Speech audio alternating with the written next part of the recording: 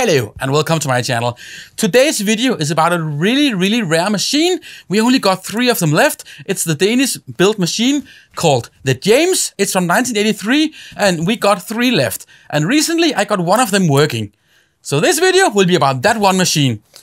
But before we get started, will you please do me the huge favor of subscribing to my channel, liking this video, and get all of your friends to do the same. That would make me so happy. And while you do that, I will run the intro. Yeah!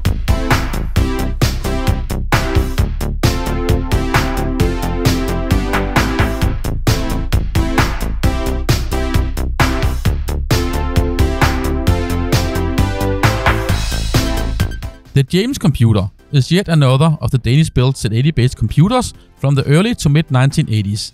All these computers were much similar in design, and even though they were more or less all based on the reference design from Zilog, there were still room for individual design choices, which the Danish Computer is a really good example of. The machine has 2 whole Zilog Z80A processors running at 4 MHz. The main processor had 64 KB of memory and between 3 and 8 KB of read-only memory, which would then be swapped into the main memory during boot. The secondary processor would then handle most of the machine's input and output functionality. It had 8 KB of read-only memory for screen characters, between 2 and 8 KB of working memory, 2 KB of screen memory, 4 KB of extra character memory, and finally 64 bytes for keyboard buffering. The monitor had 24 lines and 80 columns in standard text mode. It had several different ways of making graphics, with the largest resolution being 640 by 250 pixels. But the most used method was to redefine a set of pseudo characters and use those in text mode. The system had a variety of options for connecting accessories. The machine both had a standard serial port and a parallel port for accessories such as printers, modems, digitizers, and there was even a dedicated port for a light pen, which could be used for several different graphical applications.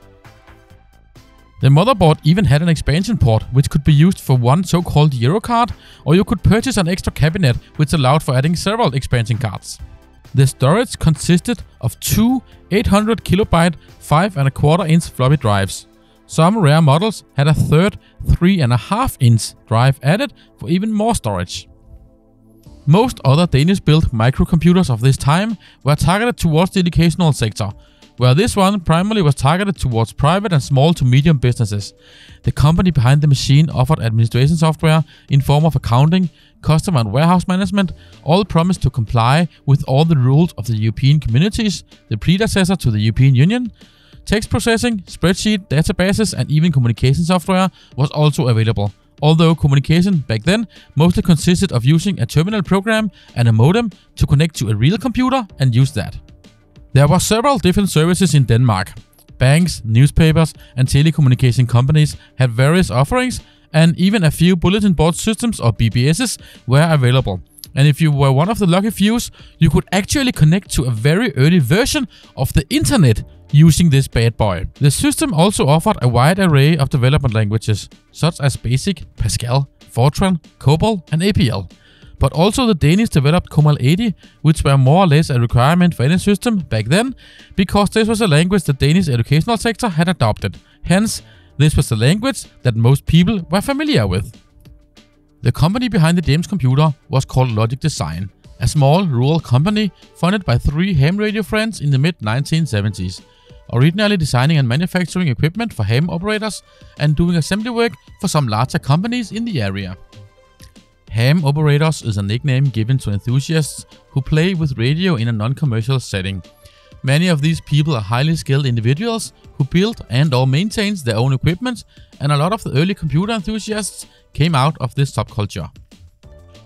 During a seminar in Copenhagen, one of the founders of Logic Design had a conversation with a famous Danish software engineer who complained that hardly anybody made computers in Denmark. That sparked a series of thoughts that resulted in an adventure with 15 employees and hundreds of customers around the country. Currently, I don't know exactly how many computers were built, but hopefully I will uncover more information about that before I finish my book. And yes, you heard right.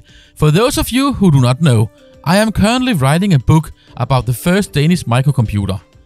This is not the Danish Computer, but the Danish Computer is still an interesting history, so I decided to include it as an honorable mention.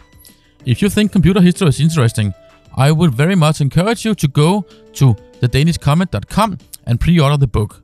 Link in the description down below. And finally, it is time for the part you all been waiting for. Let's see what this beautiful machine can do. I'll start by doing my traditional basic program, this time in Comal 80, which in this version doesn't need to be changed at all. The machine is running CPM, which means that with little effort I can get any existing program to run on this machine, but that's not fun. So what I did was that I looked around for software made specifically for this machine, and I found a couple of floppies containing a few games that were distributed by Logic Design themselves. This is text mode games, but at least one of them uses the before mentioned feature about redesigning characters. And lo and behold, Comal works. The first two games are variations over the well-known Snake game. The first one is called Miner. Here you have to lay out mines, which you do by just walking over the map. At the same time, you have to avoid trees and your own mines, because for some reason those are equally dangerous and they will kill you. Furthermore, you get points by collecting the flags, and like in Snake, you don't get to take any breaks. Your player is constantly moving at a predefined pace.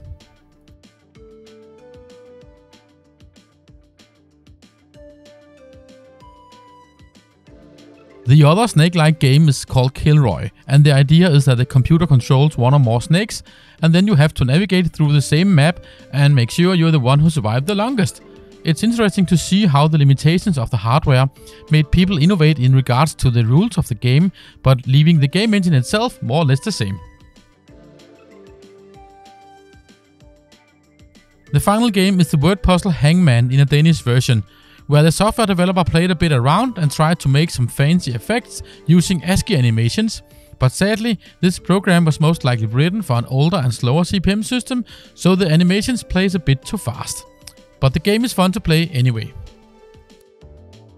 As you can see here, I'm guessing on different letters, and by selecting some of the letters used most often in the Danish alphabet, I quickly figure out the word we are looking for are kaffekande, which is Danish for coffee pot.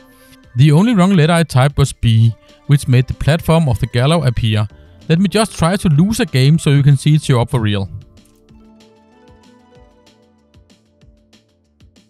And awkwardly enough, it actually took me longer time to lose a game than to win the first one. And while we add the embarrassing things, during the production of this video, several Danish computers were unfortunately harmed. We lost 2 power supplies and 1 motherboard. Another power supply and motherboard were dead on arrival. My guess is that it's mostly bad capacitors, but nevertheless, this means that there will be another video up soon where I repair these machines. So don't forget to like this video, subscribe to my channel so you won't miss any of my upcoming content, and while you're down there, please drop a comment and tell me your best CPM related memory. And then I guess I see you out there in the dark corners of the interwebs. Thank you so much for the view.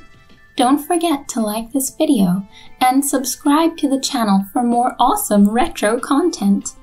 If you wish to support this channel, you are very welcome to do so directly through Patreon or Tenor app, or by purchasing some of our merchandise. That helps a lot. Finally, you can also support us by simply watching a lot of our videos and by getting your friends to do the same.